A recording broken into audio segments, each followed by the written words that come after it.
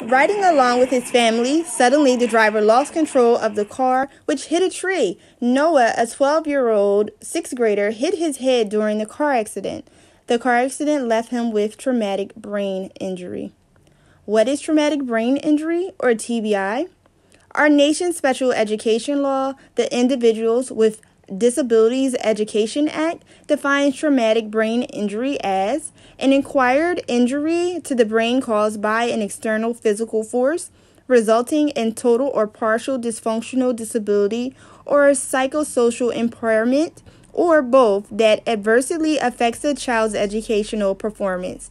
The term applies to open or closed head injuries resulting in impairments in one or more area, such as memory, attention, reasoning, abstract thinking, judgment, sensory, perceptual, and motor abilities, psychosocial behavior, physical functions, information process, and speech.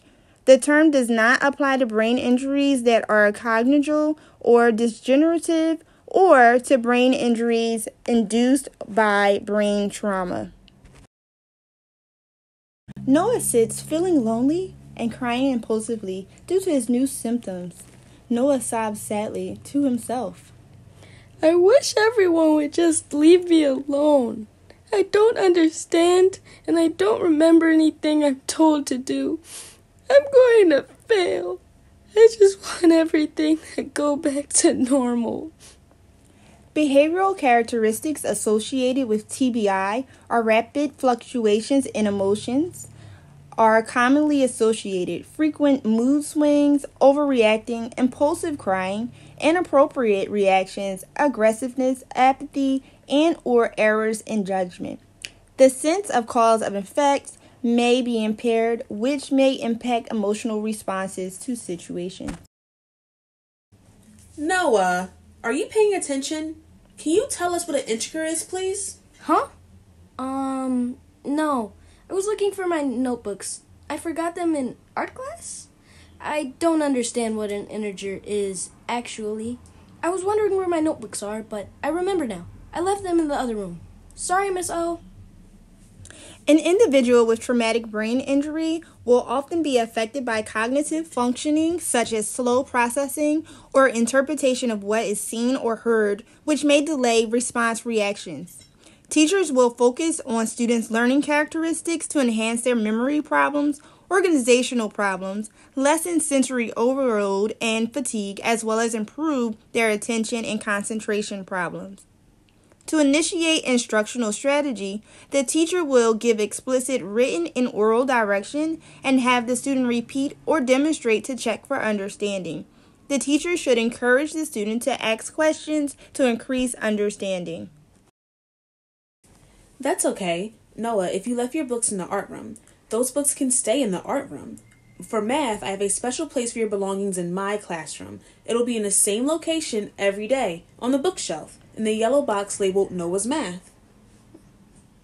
Oh, right. Thank you, Miss O. Or is it Miss M? Can I ask my classroom work partner, Kathy, to get my box? I think I might drop it. Yes, of course. Kathy, can you gather Noah's yellow box so we can answer what an integer is for the class? Noah and I appreciate your help. Teacher will initiate classroom practices for instructional strategies to assist with organizational skills using color coding, labeling of materials, assigning specific places for belongings, use of assignment notebooks, progress reports, and day timers. Students will be provided with written schedules and assignments that are systematically checked by students, teachers, and family. To assist with motor planning and movement, balance, and coordination, a buddy or work partner will be encouraged. The nonverbal cue, buddy, or work partner system will also be established for developing behavioral management to assist students to begin, since students with traumatic brain injury may have difficulty initiating tasks. Miss O, I'll use my computer to help answer your question. An integer is a whole number, not a fraction, and it is not a decimal. Great job, Noah. Thank you. To continue, I need 3 integers to... Excuse me, Miss O? Can I use my recorder to tape our lesson today so I can listen to it later to help me with my homework? Yes, of course you can. Thank you for asking and using your technology devices. Remember, Noah, to use our nonverbal hand cues to ask questions. Students will be provided technical devices such as computers, spell checkers, alarms, watches, planners, tape recorders to compensate for organizational and memory deficits. These instructional materials will be used to increase classroom support strategies and increase student ability to revisit lesson materials. Behavioral management strategies will be used within classrooms to set classroom settings to develop a new sense of success, since students may not be able to perform tasks which they previously could. Students will be encouraged to do their best and to look at failure as not trying, rather than not succeeding. Teachers will post rules and use a point system to allow students to gain rewards, so students will increase their academics, behavior, and self-esteem. Setting guidelines in advance will increase success and repetition, which is needed for individuals who have a traumatic brain injury.